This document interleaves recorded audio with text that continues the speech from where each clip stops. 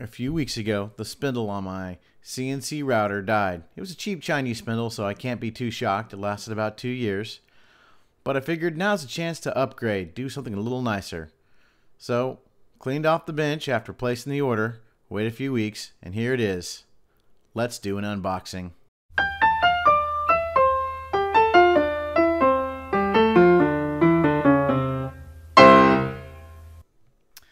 Alright, before I get started, I stole a knife from the kitchen, and that's shameful. What I really need is I need a good pocket knife. So John Grimsmo, if you're watching this, I need to buy a Norseman. So like, pick my name from your email list. And no, seriously, like if you're watching this, I'm not kidding. Like I need a Norseman, bad. I would totally buy one. Nothing fancy, just a Norseman. Can even be a scratch and dent. Just want a Norseman. And don't tell my wife I stole that knife from the kitchen. So here we are. And ta-da, it's paper. Yeah, no, just kidding. The paper's nice and all. Don't get me wrong. Like they did a good job packaging it, but that's not what you're here for. Let's start out. So in the starter kit, you get 35 feet of spindle cable. And it's a really nice 6-conductor, 600 volt, 150 C, high quality cable. Really, actually super impressed by this cable. That's me just reading the spec off of it. It's 16 gauge wires, so not bad at all. I like how they treated the ends. They tinned the ends, and then they crimped and shrunk wrapped the ends that are going to go straight in. So good job all in all. I'm actually not sure what the tinned ends are for yet. I think those are like future, whereas the first 4 actually control the spindle. So that's good. Maybe for a sensor, if you have the sensor, they have an open close sensor you can get. I also like the connector they use. It's a really good connector. I'm not sure what it is. It's not your standard kind of aviator connector you get on most cheap spindles. So super impressed by that. In fact, I was so impressed here. I want to kind of show you. I'm using currently the stuff I'm using is this 4 conduit, and it's not very bendable. Kind of sticky.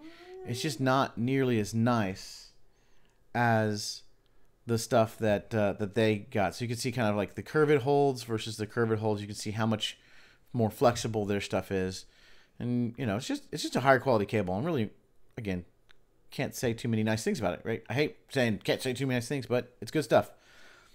All right, next thing here is the inverter. Now they don't do some cheap off-brand inverter. Again, this is a starter kit, so you get a bunch of stuff. So the inverter is part of that, and I could have used my cheap Chinese inverter, but they come with a name brand inverter, so why not? And again, look, John, or somebody who knows him, really seriously, like, pick my name, jhandel@gmail.com. I'm on your list.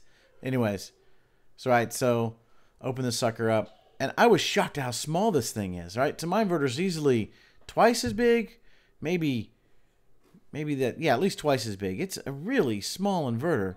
It's gonna make me change how I handle my my electrical box, because I actually have a whole box just for my inverter, thinking my inverter was too big to fit with my power supplies for my servos, but I think I can actually get them all in one box, which means I ordered too many boxes. But hey, you know, live and learn. Anyways, nice little box, straightforward. Of course, the instructions in multiple languages, and I will be actually reading them. I know it's a shocker. People actually read instructions. I do. I freak people out by the fact that I actually read instructions. So RTFM is rarely an issue for me. It does happen, but it's not always the case. I was actually not sure what this little box was, because you know there's the inverter, and it's a nice little touch. It's the controller for the inverter to like get your RPMs and do some of the menus and stuff like that. So it's a programming controller, so a little more functionality, a little closer to what like I have on my inverter, but I didn't assume it was much. So yeah, I am totally like leaving the spindle for last, so you're gonna have to watch the whole thing. Ha ha ha, demon me. So actually, these are they give you 4 tool holders for if you're gonna get the full ATC configuration going. Like we're actually gonna like program up location and all that jazz. I haven't decided how I'm gonna handle that. I think I want to do that. I'm just not sure how I'm gonna pull it off yet on my machine. But they're nice, Delrin, good quality. I think I could probably like machine some more of them now that I have some. And these are they give you 4 ER32. They're ER32 ISO 30, and it's a different pull stud. Now, my Skyfire has BT30s with a 45-degree pull stud, so I would love to be able to reuse tool holders between the two machines. So, you know, not saying you have to change anything, CNC Depot, like I'm liking what I got so far, but, you know, I'd love it if these were BT30, if you had a BT30 and a 45-degree pull stud version. I'm just saying, so that I could reuse tool holders. So there's 4 of those in the kit, and then there's 4, you tell them what 4 ER collets you want. I didn't do anything crazy. I think I did 1/8. We'll do 1/8, quarter, 3/8, and half. Kind of your standard stuff for cutting metal. So we're getting down to the bottom there. I think we got a couple more collets to pull out. They're hiding over here. There they are. Yeah, so a couple more collets. And I don't think the collets are made in the U.S. I'm trying to read that name. IMS is the name of the collet maker. I don't know if that's a U.S. company or not. And, you know, until I do run-out tests and stuff, I can't really tell you how great it is. All right, nothing else in there. Time to go ahead and just get rid of all the trash and get to... It's like dissecting a Muppet, right? I mean, whoosh, all of that paperwork. All right, here we go. Now, the spindle is actually pretty heavy in comparison to everything else in the box. The spindle is by far the heaviest part of this whole thing. And here we go. So like I said, I was holding this out to the very end. And let's go ahead and open this up. And nothing says like a great YouTube video like seeing the back of my neck. So awesome camera there doing that. And oh yeah, you're not actually gonna get to see it yet. It's just paper.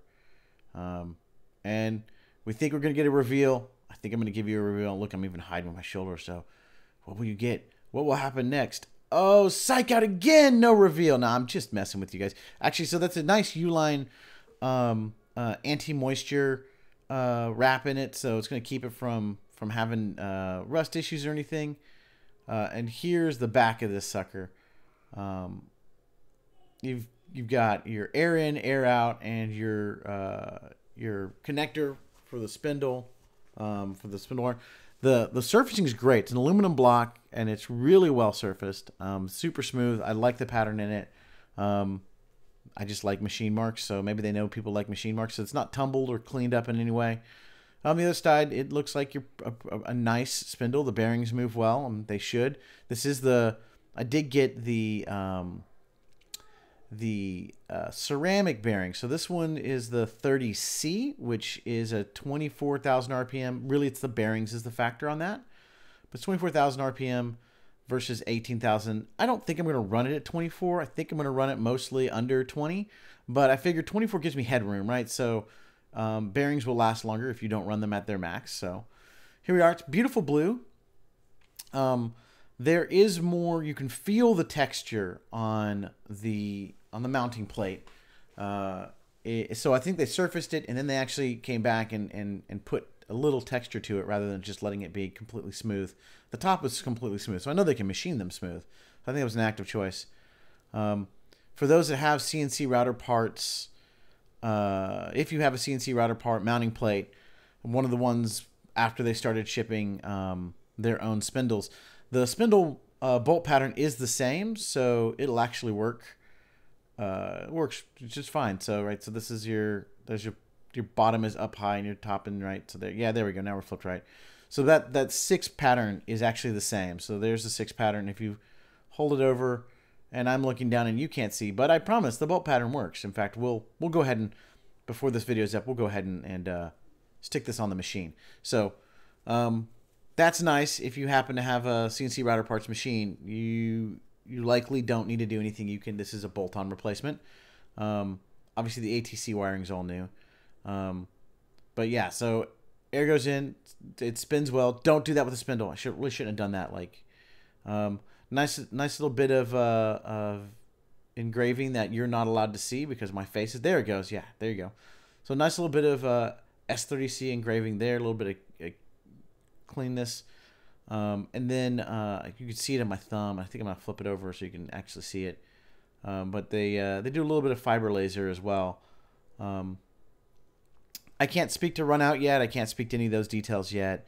Won't know them until I use it. But here we go, right? And then there's that American flag. So this is an American made, right? So I'm gonna channel little Tyson. American made, boom, right? So it's kind of funny. So my shop ends up being 100% American made on the router side. So right, so we're sitting with American made servos, American made spindle, American made power supply for the servos, American made aluminum extrusions, and American designed CNC router parts Pro 4896, right? So it's basically an American made machine. And then on the other side of my shop, my mill, all Chinese, right? So that's kind of funny, little personal like silliness involved there. But there you have it. Let's go ahead and so one of the things they talk about is this is air cooled. If you run it a whole lot, they make a water block for the bottom because apparently, if you're running hours and hours and hours, if you're running production runs with this, you'll want the water block. But he said for my kind of usage, which is a couple hours here or there, you know, because I'm a hobbyist, don't do this for a living, that I wouldn't need the water block. But if you're doing this all the time, you might get that water block. And the water block you can order after the fact. So I could, if I really like take off on some product and need to spend a bunch of time running this machine, this guy 8 hours a day, I'd get that. I'd go ahead and do that.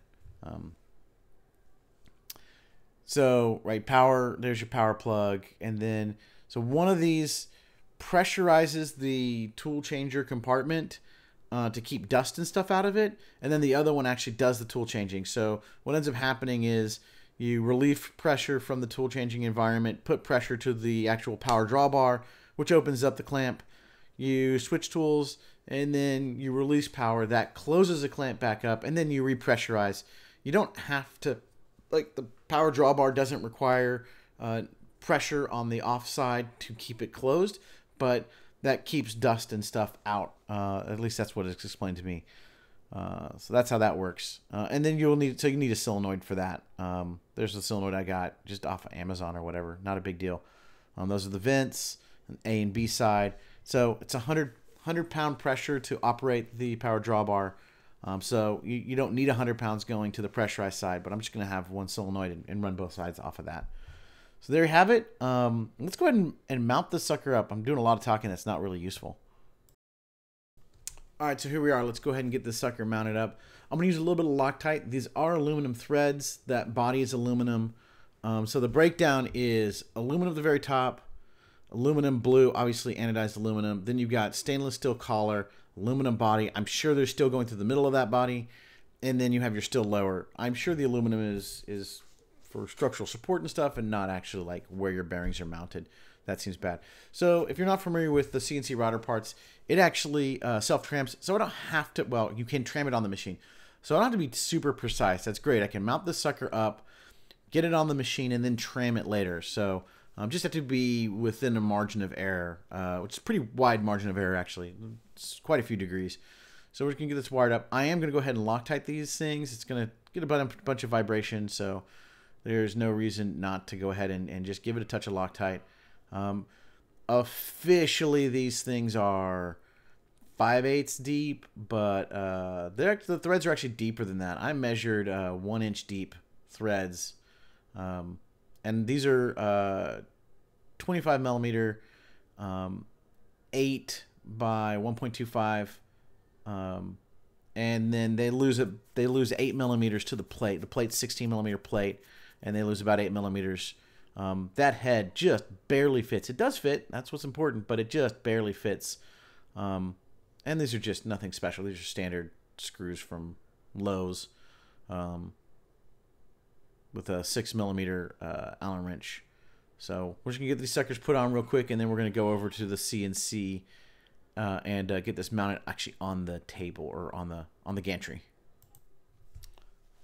All right, let's get this mounted up. I was talking about this is that pivoting trammable later mounting. So that's a pivot bolt there, and then you've got 2 bolts, a left and right bolt, and so that's pretty straightforward. The that bottom bolt there has got a horizontal oblong shape. That top bolt there on the opposite side's got a vertical. Those are kind of your extremes. It's the maximum amount of rotation you can get is those two, the difference between those 2 bolts. And then there's this cam bolt here. So it's an off-center cammed bolt, and that bolt gives you your rotation. It's actually a lot of rotation, a lot more than you think. It's more than plenty to tram up this machine. It's a 19mm head. Anyways, this has been the S30C starter kit unboxing. I'm liking what I'm seeing so far. Obviously, I don't know everything. Won't until I actually get it cutting, which requires a bunch of other work to be done. You know, as always, if you liked what you saw, thumbs up. If you didn't, thumbs down. Please subscribe and hit that notify button. And I'm not kidding, John or Eric Grimsmo, if you guys got to here, jhandel@gmail.com. I totally want a Norseman. I'm not kidding. For reals. Please. Don't make me use my kitchen knives anymore, man. It's disgraceful. I'm shameful. It's sad. Bye, guys.